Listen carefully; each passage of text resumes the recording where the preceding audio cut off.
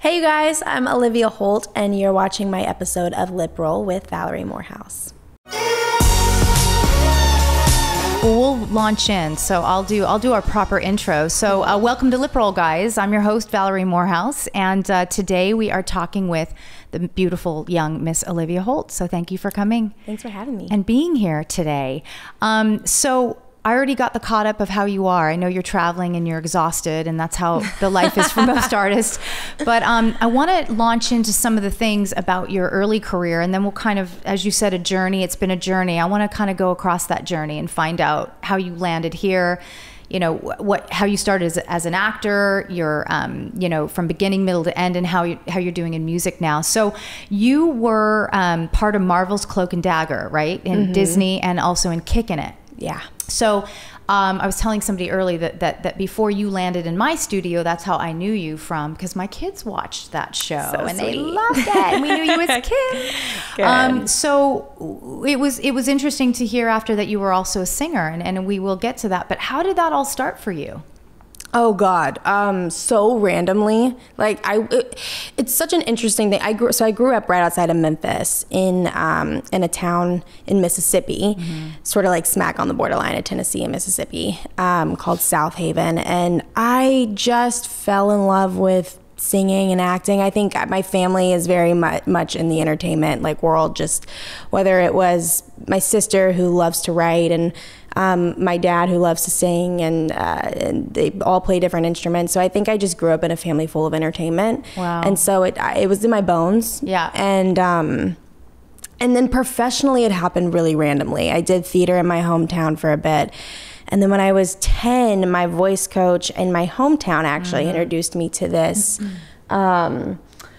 this convention out in LA where agencies find new talent. And my parents were like, this seems really sketchy. I don't know if this is something that we're going to be into. I remember those conventions. I have a funny story I'm going to tell you after. But oh, please. Yes. I love exchanging these stories. A hilarious story.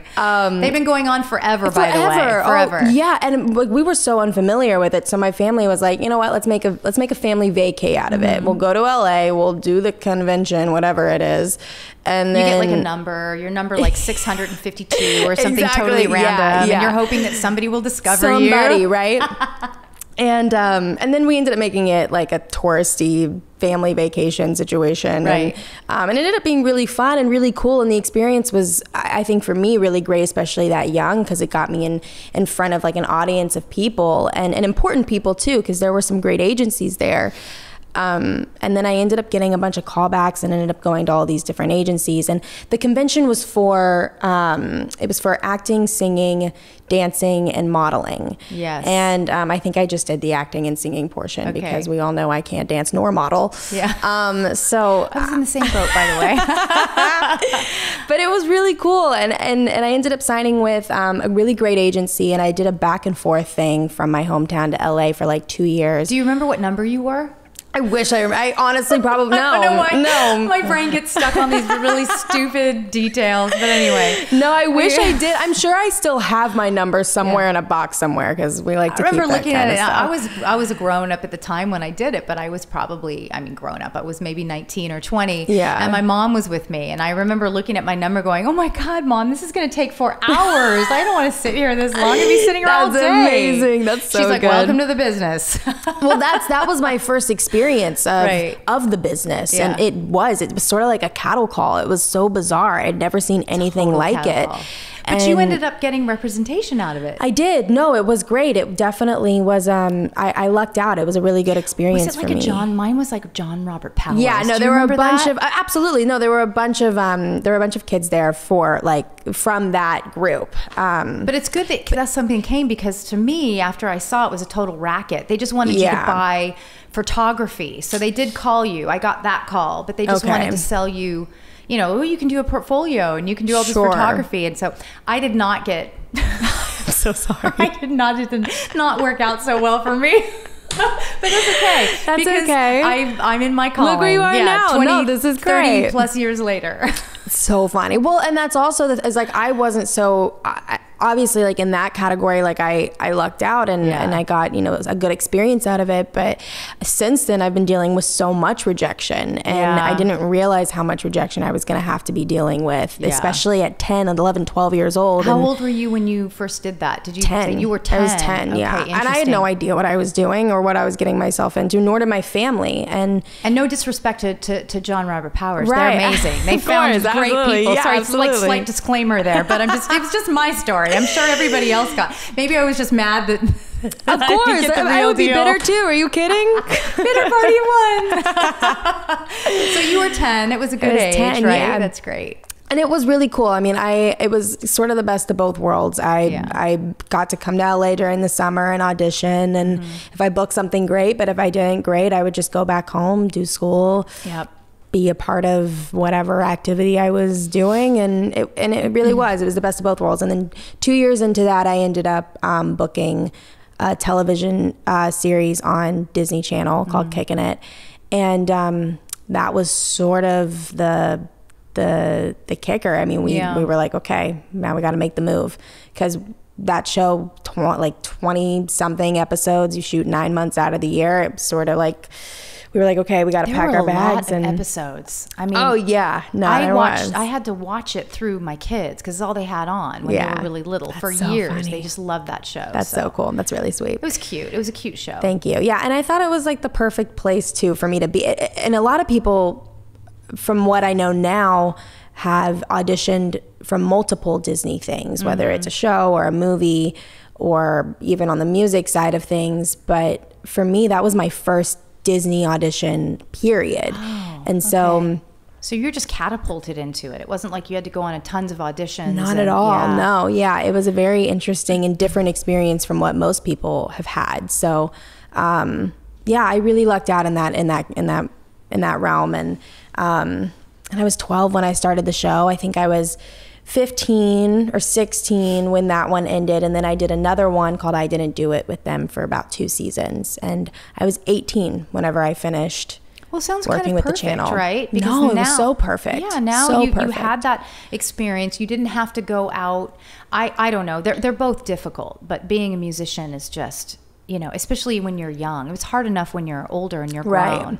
So it kind of worked out great for you. So you had that stability where you could sort of be in one place and film, and be in school. I think if you had been a singer or had tried that career a little earlier, that could have been a little bit more tumultuous for you. I think so too. Yeah. I think so too. And I don't think again, didn't really know what I was getting myself into. And I think I was just excited to have a job and to be working with really cool and awesome people. And then when I sort of started to, obviously Disney has a very specific formula that they, we've seen it starting with Hillary to Miley to Demi to Selena. And I think I did a DCOM, a Disney Channel original movie, where my character sang, and I sort of took advantage of that opportunity to get back into music again.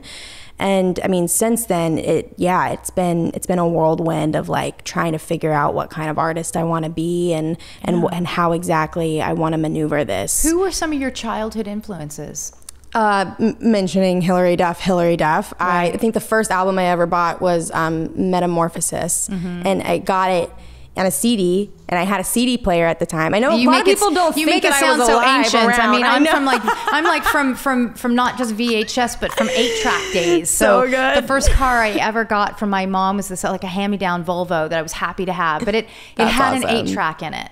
And in the little side pocket, I opened it up when she gave me the keys. I'll never forget it, 16. And there was like Barry Manilow in the side. You might not even, do you know who Barry Manilow is? No. I should probably, God.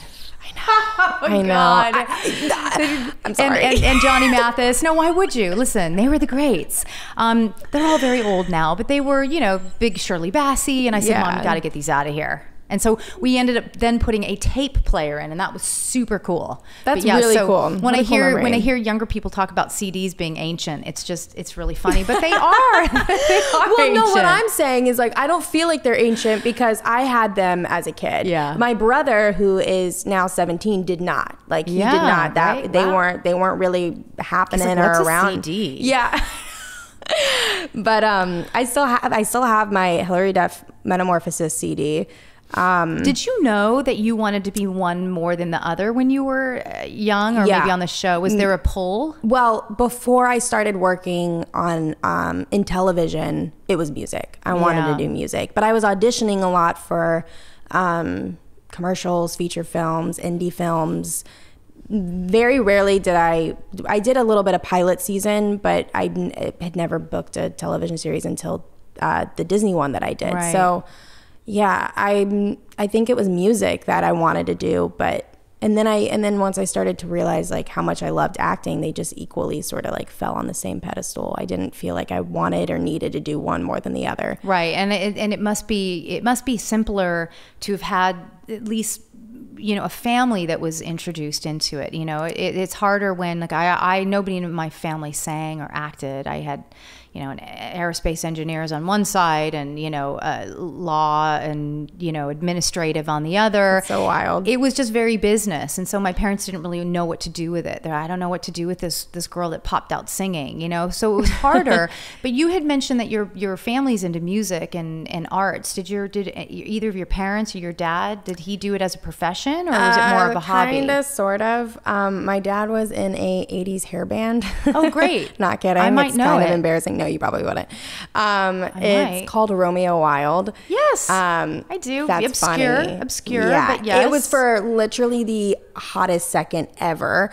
But I do remember the name. And if this is anything about like me, I've been to 3 Van Halen concerts. Like that's the kind of music that like I grew up listening to. Yeah.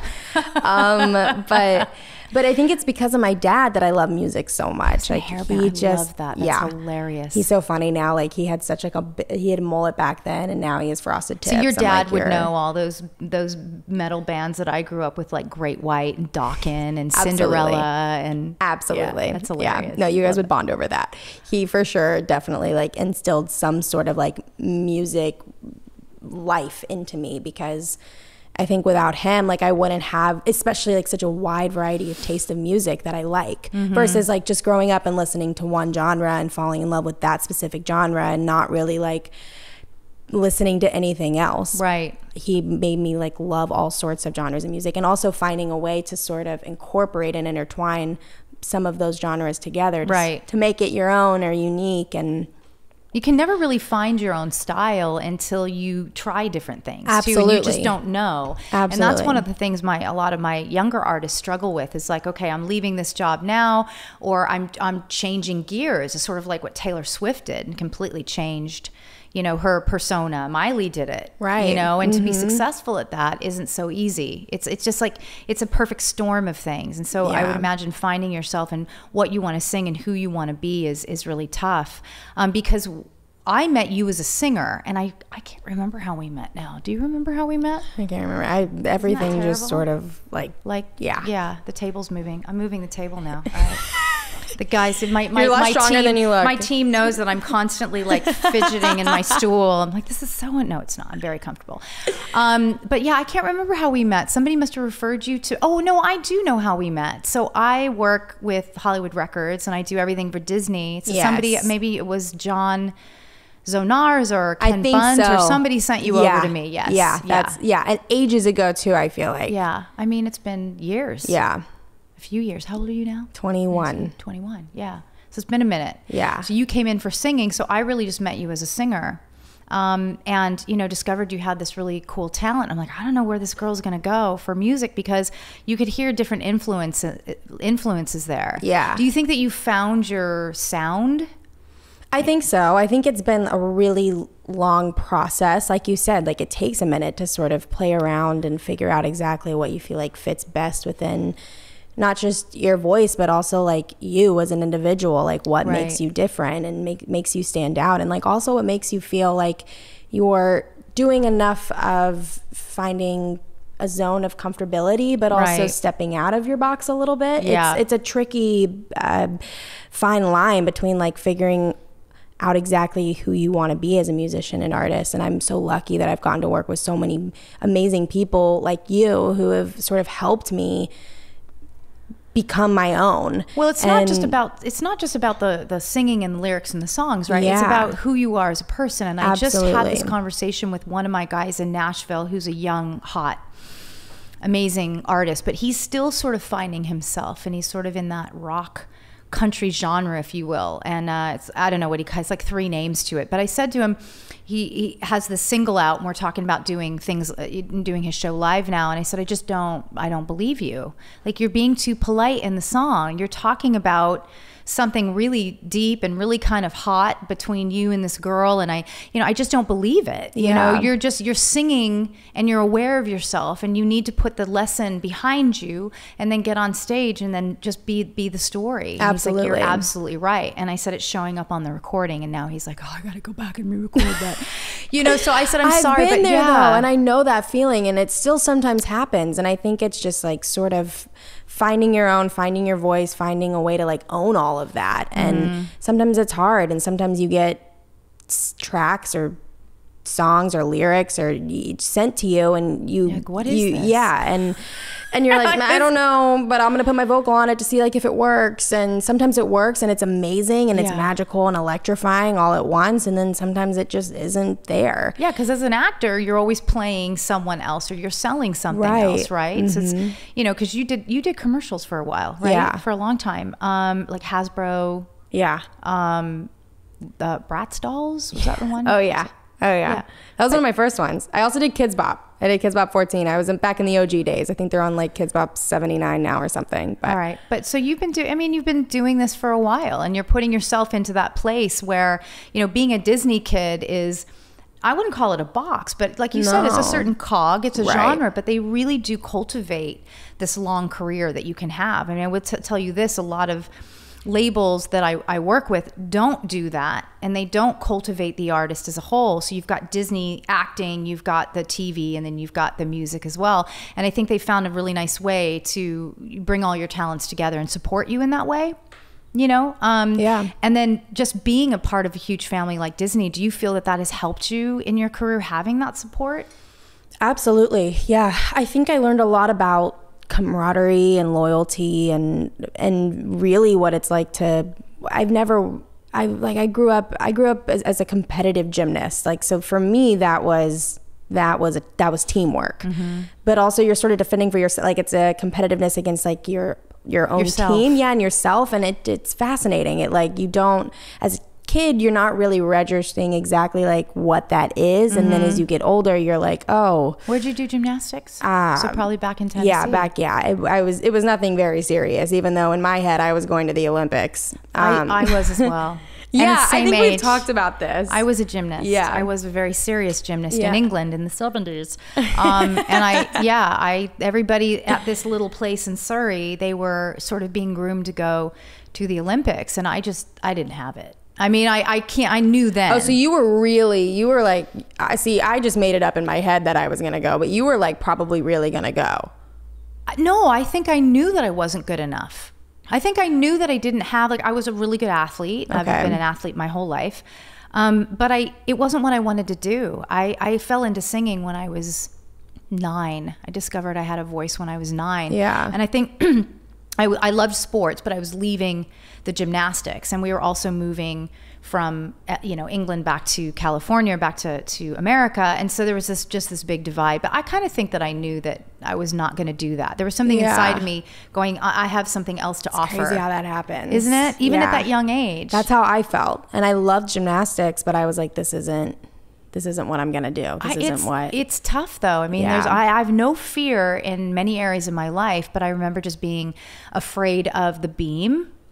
Yeah. And I was afraid of funny enough, the bars, like hitting my hips on the, when you do the bars, and only another gymnast would understand that, right? Uh-huh. It was terrifying to me. And I just thought, I'll do an athlete, I'll run track, I'll do other things, but this is not going to be for me. Yeah. So I think I kind of knew at a young age. But you have that athleticism, and you have that stick-to-itiveness because you did that as a kid. I think so too. I also I firmly and fiercely believe in the day that I'm not having fun anymore, no matter what it is that I'm doing or you're doing, or if it's gymnastics, if it's music, if it's acting, the day that like, I get that there's going to be challenging days, good and days, bad days. Right. Yeah. But the day that I wake up and I'm like, I'm not having fun. Like, I don't want to do it. Yeah. Because we only got one life. Like, it sounds so cliche and cheesy, but like, I want to live it to like the best of my ability, and I want to live it doing what I love to do, whether I'm in a state of like limbo and like I'm not going anywhere, but I want to keep moving forward no matter what that is, and having fun while doing it. And fun, like, it seems like such a simple word that people just like throw around, but like, I'm using it as lightly as possible because like, I truly do want to like enjoy exactly what I'm doing. Yeah, I think a lot of people feel stuck and they don't feel like they have the opportunity to find their passion. They just, it's very route. You go to school and then you graduate, or if you go to college and get a job, and there's this, everything's sort of mapped out. So it's fun to know that you can take another path and have a dream, and encourage young people to also do the same, to not just take what has been fed to you, but actually explore inside yourself and check into your intuitiveness, and find out what you really want to do for the rest of your life, and like keep asking those questions. So is there anything that you would, or any advice that you would give a younger actress in the spotlight, as like, and how to navigate that career, how did you deal with all those things coming at you as a young person? I think if I could go back and I could tell myself anything, if I could do anything differently, I think I would not want to take myself as seriously as I did. I think I lost a little bit of like my charisma and like this childhood that was sort of forced into being in a professional environment at such a young age, and I took it very, very seriously, which I think there's a fine line between taking things seriously and professionalism. Exactly. You're learning your lines, and you're on set, and then you're studying, and But I think I would have just like, I wish I would have like embraced everything a little bit more and enjoyed the moment a little bit more, because those are memories I'm never going to be able to get back, because I didn't really look at the life that I was given or the cards that I was dealt, and looked at it with, or taken it with gratitude, and would have been a little bit more present maybe. But I don't think, I love that you said that, but just to, play off of that, presence is something that you learn absolutely as you mature, and as you become older on the planet, and as you become more awake. And as a child, your brain is still forming, so it's very hard for you to tell your 8-year-old, 9-year-old, 10-year-old self, hey, Olivia, be present. Oh, I wouldn't have listened. Namaste. I'm stubborn. There's no way I would have listened. I mean, we all were. We all were like, oh, you have a goal, and you almost compartmentalize in your life. But you would love to be more present, but you're going to be telling yourself that throughout the decades. Like, I wish I was more present when I was 21. But it's good that you're aware of it now. Absolutely. Because most people aren't. They just walk around, like robots doing their job. And it's like, stop. Well, and I've seen that so much, especially like within like my generation, and even like the generation behind me. Like, I feel like we're all just like, we're go getters, which is great. And I love that about us. And we have a voice, and we're not afraid to use it. But I also feel like there's a part of us that doesn't know how to slow down and just like we're all guilty of that. Yeah, we're all guilty of that. So moving more current, you're playing the role of Tandy Bowen. How did that come about? And so for the listeners that don't know that, that's Dagger on the Marvel show Cloak and Dagger, right? How did that all happen for you? I got a call from my team with this audition for a show called Cloak and Dagger with Marvel, and I love Marvel. I've been ever since I was a kid. I remember going to the movies and being such a fan of just them in general, and they're very hush-hush. They're very secretive. So I didn't get a script. I just got audition sides, and I went and I auditioned, and it went great. I got a call back to do a chemistry read. And chemistry sounds like science, but it's not. Yeah, it's not. It's not. Basically read with like a bunch of different actors, and all the other actors read. We all did some sort of mix and match with actors, and then that weekend I got a call saying I got the part. So it was a very quick. Wow. it was a very quick fast. turnaround. Very. I think that That's kind of good that you're not just sitting there going, oh my God, it's been 3 months. I know. You feel like you went in to read and you were so excited, and then you find out that they're reading like 20 other girls and you're waiting. So, you know, quick is good. Yeah, no, I would much rather it be faster than that.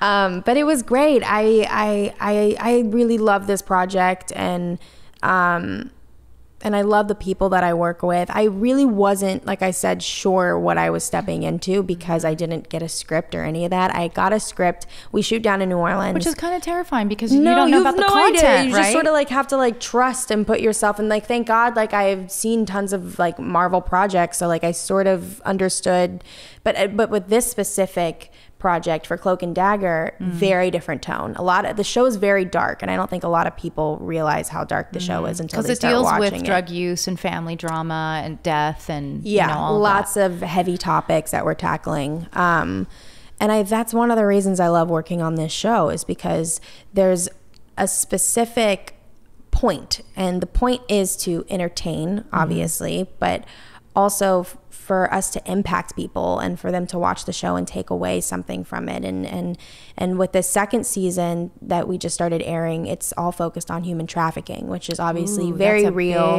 That's a big, very alive. thing. Exactly. Now. And it's tricky because you don't want it to feel, or we don't want it to be inauthentic. We want it to be as authentic as possible, but we're also in this realm of fantasy. So how do we maneuver this in the right way, and how do we make sure that we're telling a story as honestly as authentically as possible, without throwing in all of like the superhero aspects and making it not real anymore. Sounds very cool. I mean, sounds very contemporary. It is. No, it absolutely is. So I feel very lucky. My character is really, I love playing her. She has a lot of different layers and dimensions to her. She's not just one note, which is something that I love. I feel like a lot of women aren't that way, and I think in TV we don't really see women that are confident and complicated and driven and ambitious and resilient and all these things that women are.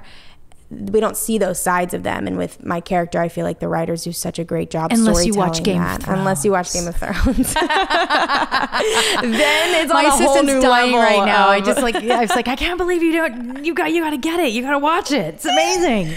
I know. I need to catch up. It's so good. I need to catch up. It's so good. I mean, we need more shows like that where you have these big, strong, I think so female characters. I think so too. And the cool thing is, like, one of the reasons I love social media is because you get that feedback instantly. And so many people reached out to me through social media right when our show finishes airing, and they're like, dude, I love Tandy. I feel like I want to be like her in this way, or I am like her in this way. Do you read all those? I don't read all of them, but I read most of them. That seems really overwhelming. No, it is. It absolutely is. I'd be like,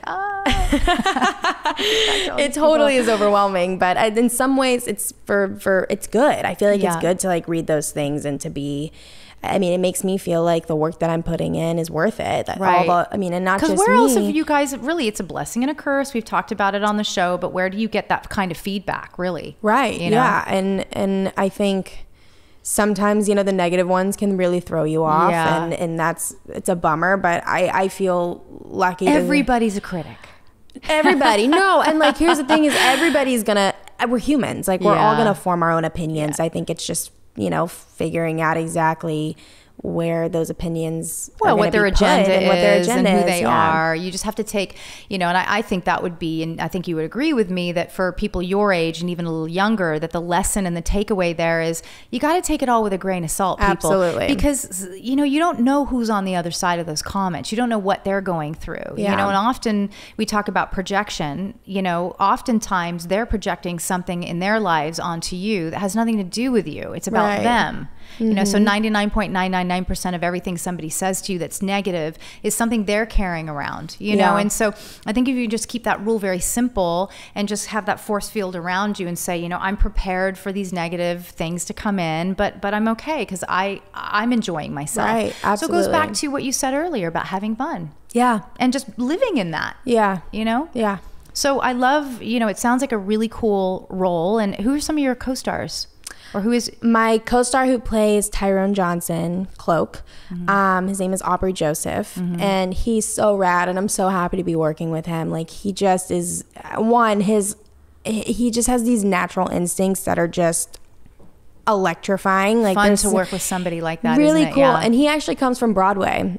He Better. played young Simba in The Lion King for ages. I swear to God, I've seen him. I've seen that show like 5 times. So I feel like I must have seen him. I wish I would have kept my playbills because of this, but well, it's probably one of this, like, that full circle moment that you're not absolutely aware that has happened. Yeah. You know? And he is so cool, so great. Like, he just really dives into this role and into this story, and he brings it. And I think that there is something to say about that. Somebody who just is always on their A game. What's the atmosphere like working on such a serious show? Yeah, no, it's weird because I worked in sitcom for 6 years of my life. Totally different. Totally different. Everything's sticky. The energy and the tone of, like, working on a sitcom where, like, everything is just light and fun and airy, and then you go to an hour drama where we're talking about some really intense and heavy and real topics. Yeah. Like,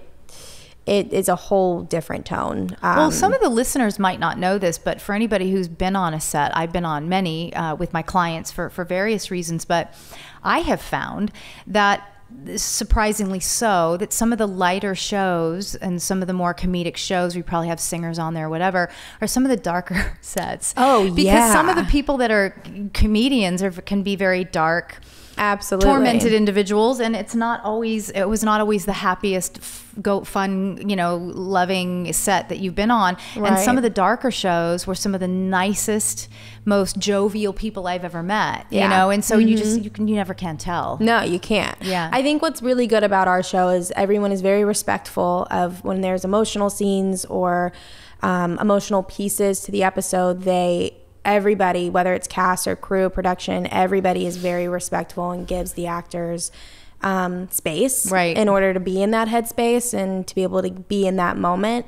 But then there's some lighter scenes where we can have fun, and it is it's home away from home for everybody. Yeah. You spend more time with these people than Right. you do your actual own friends and family. So it's nice to go to work and be excited about being in an environment where people are respectful, but also they can have fun and enjoy, each day as it comes. So you were talking about traits earlier, and sorry, I didn't mean to cut you off. No, I didn't want to lose my train of thought because an alarm bell went off in my head where you were talking about, as a person or as a woman or whatever, that you're a lot of different people, and I think we all are. But is there any traits in your character that are close to your own person? Yeah. Anything that you relate to? Well, yes and no. I feel like absolutely not, because Tandy and I just live very different lives. She can be a very cynical human being, whereas I'm way more optimistic about life and about myself and about the people I surround myself with. What I hope to think that is similar is Tandy is a very driven human being. She doesn't stop at no and won't take no for an answer. And I'd like to think I'm the same way. I'd like to think that, I can break down all the preconceived barriers about myself and just go. Right. And we also, I'd like to think we beat to the rhythm of our own drum, that we are unique in some aspects of life. But it's finding those things in any given role. I remember, I was an actor for a while. I did obviously a lot of music and musical theater and plays and things like that. But one of the things that I found very challenging was I was judging characters. My teacher would always say to me, I was playing a role of someone that I was judging because she was very weak. Yeah. And she was very, didn't know who she was, and she let a man treat her a certain way. And she was just very, very timid character. And I was having a really hard time playing this character. And I remember my acting teacher saying, you're never going to play her until you stop judging her. Yeah. And it just was like, oh my God. It hit me it was like a light bulb went off. And I thought, I am judging her. And this is why I'm not committed to this role. Because in my head, I'm going, I would never do that. I would never say that. Right. So I couldn't really dive in. I think I think we have to relate ourselves to the character in some way in order to be able to play them or empathize with them, to feel for them and to be like, okay, this maybe isn't necessarily how I would cope with the situation, but this is why and how this person is coping with this situation. And I need to be able to respect that. What you said about empathy is huge. Yeah. I think I have to have empathy as a person, right, in life in general, but empathy as an actor, you have to empathize with that character to understand it. I think that's big.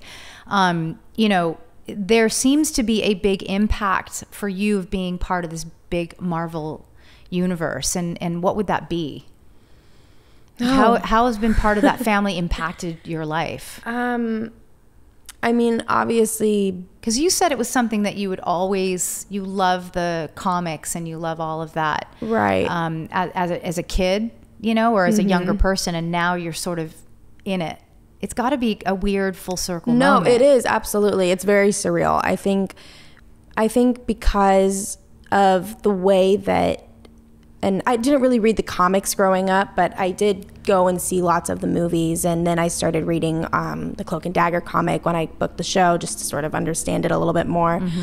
But I think because of the way that it impacted me as a kid, I'm starting to realize that the work that I'm doing on the show I'm working on now with Marvel, it's going to impact other people, and it's not going to impact every single person that watches it. Right. And every storyline or every message that we're trying to get out there isn't going to hit close to home for everybody. But if it can hit close to home for 5 people, 10 people, or even one person, like, then that means everything to me. How is it filming in New Orleans? Isn't that where it's filmed? Yeah. It's an island of a city. I can't compare it to anywhere that I've been in the world. Like, it's so different. It has a very specific energy. And it's something that I feel like everybody just has to experience for themselves. For me, it's a dark, eerie, but slightly romantic city that it's a different energy. All the traveling I've done, I have never been to New Orleans. Oh, I've never been. Gotta go to New Orleans. It's crazy. It's really cool. I was 19 when I first went, and then we shot the first season when I was 20. And now being 21, it's a very completely different experience. Of course, because you can go to all the bars and you can drink. Well, also it's open container there, and it's scary. One thing that I will say about New Orleans is the locals, they always find a reason to celebrate. Always. Yeah. It's not just during Mardi Gras. And by the way, Mardi Gras is not just one day there. It is the whole month of February. Yeah, I would imagine. It's really like cool. It's their thing. Yeah. That's hilarious. I love that. But it's a great city. What I love about why they chose to shoot the show in New Orleans is originally Cloak and Dagger are based in New York, but our showrunner Joe Pikaski wanted to do it in New Orleans. One, because he felt like there were maybe too many superheroes already in New York, and 2, there's something about New Orleans that really speaks to both Tandy and Tyrone. And I think what it is New Orleans has gone through so much destruction and heartbreak, and they keep building themselves from the ground up. Like, they don't stop at Tandy and Tyrone, they have been through so much destruction, so much heartbreak. There's a lot of synchronicity there and synergy, right? Yeah, and I think when you watch our show, New Orleans doesn't really feel like the location. It feels like another character in our show. You feel the energy of New Orleans when you watch it, and we talk a lot about the history and culture of New Orleans in the show too. So it feels like another character. And also, I mean, stylistically, it's just really rad, and you feel like you're there. Like, you don't feel like you're in your, LA home watching a show, or in the suburbs. Like, you feel like you're there. It's special. So how would you compare being on the set for a show like Cloak and Dagger versus perhaps going on tour and living the life as an artist? I know we touched on that earlier when you walked in. Yeah. We were talking about just how singing is very different, and touring is very different from just being on set and being an actor. How would those two be comparative and be different?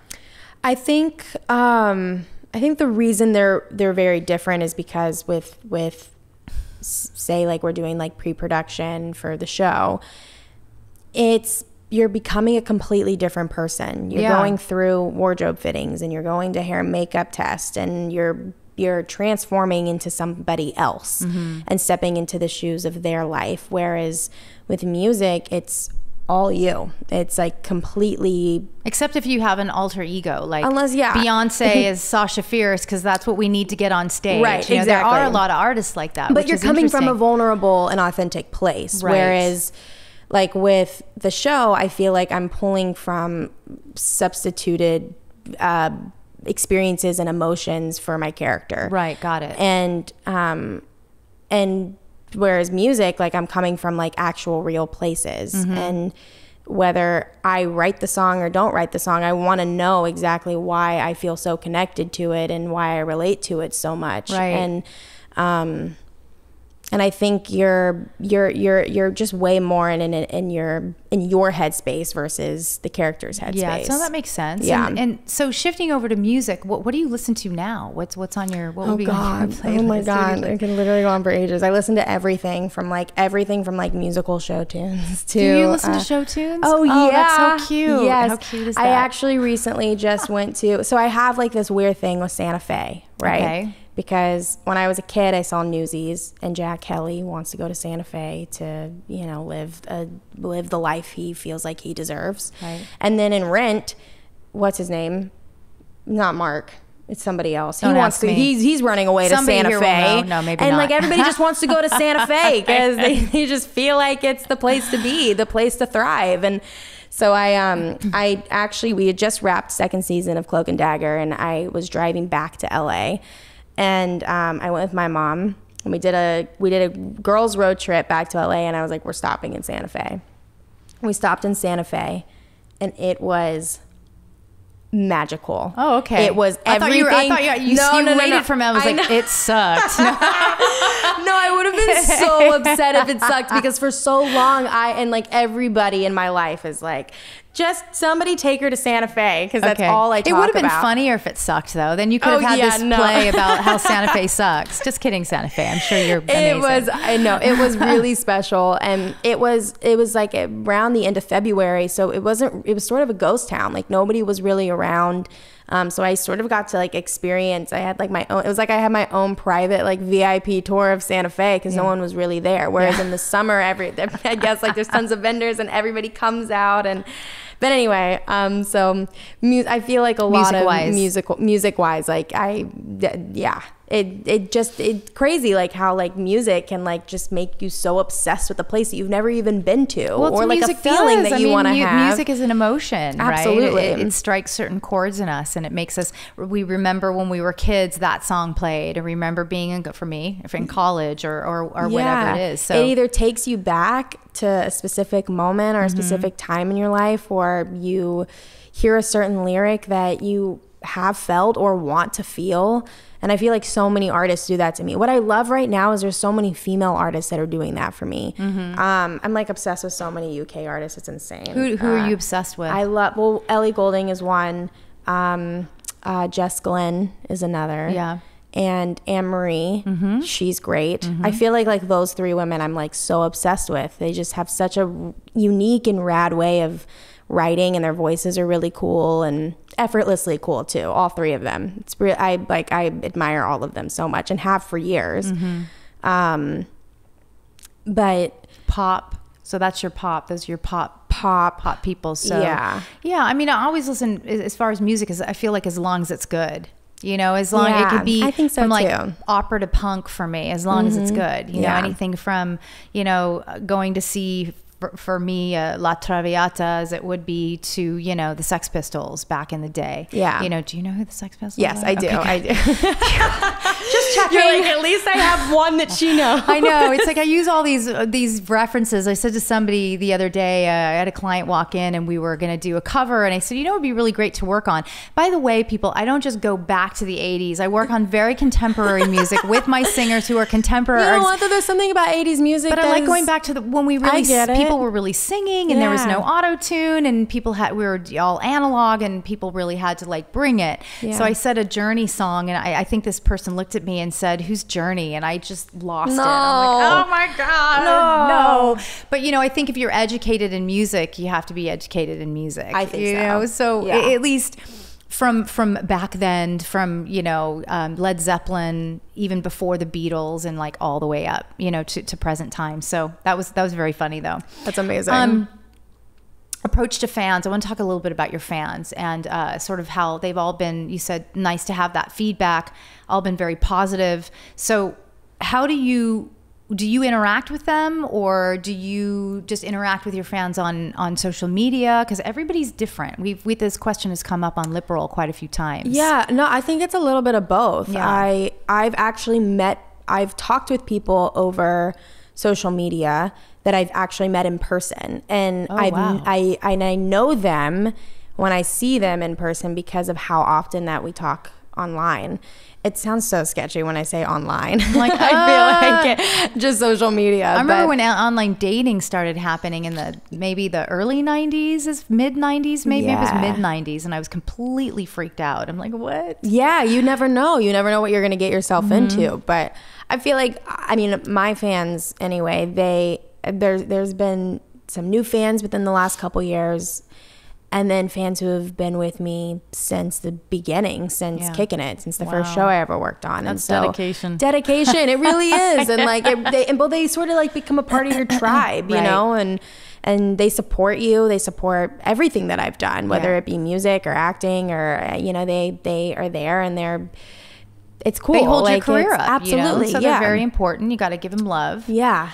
So goals, hobbies, I want to talk a little bit about that. Projects for 2018, because we haven't really gotten to sit down and chat for a while. So I know this has been a really cool catch up for me, but what do you have going on for the year? Obviously besides the show, but anything else happening that you can talk about? Yeah. I feel like once I'm done working on a project, I always like to like recenter myself and reset myself, like back to square one, like let me reevaluate the things in my life and exactly what I need to be doing. And this is such an interesting time in my life because I feel like I'm having a lot of firsts.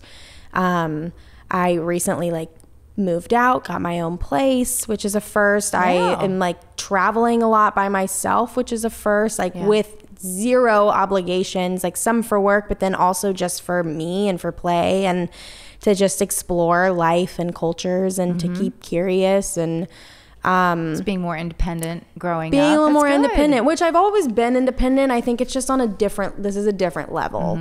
And sort of like what we were talking about earlier, like my brain is still developing. So I think I'm just still like just trying to soak up as much knowledge as possible.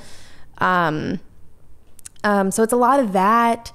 So where can your audience, so you're doing all this traveling, where can your audience find you? Oh, well, okay. That's a little creepy.